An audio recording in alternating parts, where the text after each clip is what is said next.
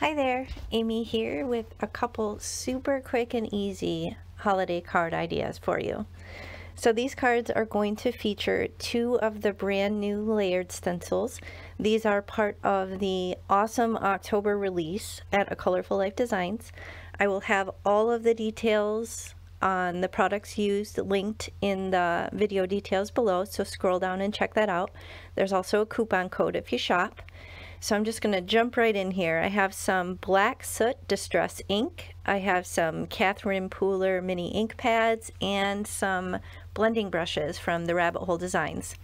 So I'm using this super cute layered string light stencil, and I'm starting off with the string portion of the stencil. I decided to kind of cock it a little bit to the side. Just a heads up, it is easier if you do it, you know, kind of completely upright and not at an angle. It does make it a little bit easier to line up that way, but I made it work fine at an angle. So I just liked the look of these string lights off to the side. I did realize after I ink blended this that I probably could have lined it up a little bit better so that it went all the way to the edge, but that wasn't the stencil's fault. That was totally user error. So you can see it doesn't connect all the way to the edge, and I'm trying to kind of fill in those little gaps there, but again, that's totally my fault, just not paying attention. I'm moving very quickly. Like I said, this is actually stenciling directly on the card base, so this is making single layer super quick Christmas card ideas. So if you need to make a bunch of them, this may be a good option for you. So here I'm busting out my brand new little blending tools. These are new to the Rabbit Hole Designs, and I thought they would be the perfect complement for the stencil to get in these little nooks and crannies. And you can see I'm not having any issue at all being able to skip over the rows and not overlap with the other colors. So this is a really nice tool to have if you're into stenciling like I am, because it'll help you get into those little tight spots.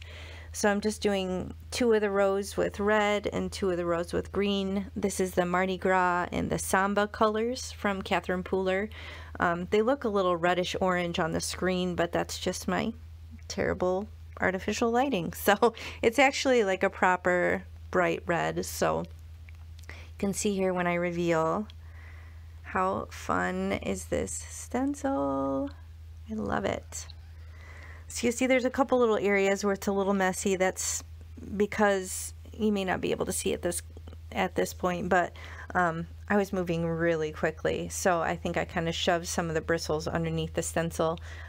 You can certainly use pixie spray to hold on the stencil and probably eliminate that possibility entirely, but like I said, I was moving really super quickly, so it's a bit of a user error there. But I have this Pinkfresh Studios holiday stamp set, and I pick a sentiment that works perfect with the little twinkle lights, and I just decide to stamp that down in the bottom right corner with some black pigment ink, and just lining that up to make sure it's straight. I did use my mono sand eraser there because I think I had some fingerprints, again because I'm rushing. So stamp that down, make sure that's dry before I stick my finger in it and smear it all over the place. But that pretty much finishes the design. I decided to go in with a white gel pen and just do some little highlights, super quick and easy. I also used the white gel pen to kind of go around the edges. You can see where I kind of went outside the stencil. It's a quick and easy little cleanup option, but like I said, if you slow down a little bit, and especially if you use pixie spray, I don't think that would happen to you. So that finishes this first super quick and easy card. And next up we have layered glowing candles.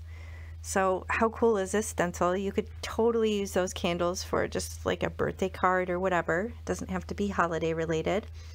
I have this stamp and die set. This was part of a Hero Arts monthly card kit. I think it was last year. But I decided to use one of the sentiments from that. And originally I'm thinking of doing the sentiment on the bottom, but after I did the ink blending, you'll see on the finished card that I actually decided to do it on top of the row of candles. And you can certainly, you know, make a whole background of candles. I just decided to use one row for this composition. I like clean and simple. I like a lot of white space, but again, totally up to you.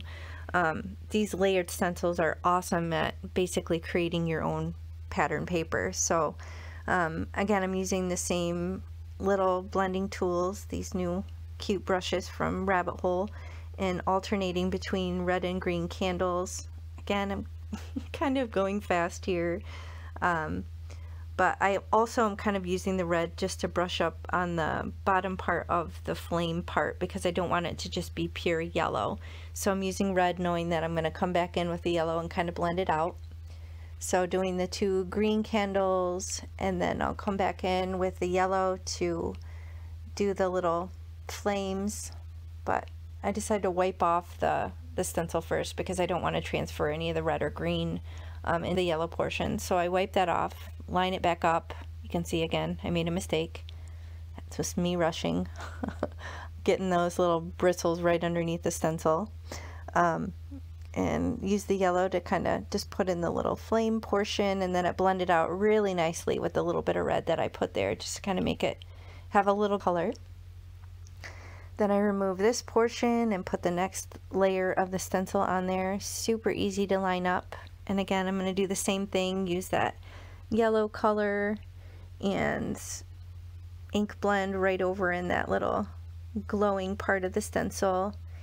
And then I end up just using the residual red that's already on that brush. I had Coral Cabana there off to the side. I wasn't sure if I was going to use that, but I ended up not using it for these. I just used the 3 colors. And I'm using the red again in the center, like I said, just to give it a little bit of dimension and interest there. And you can see here on the reveal, so fun, so easy.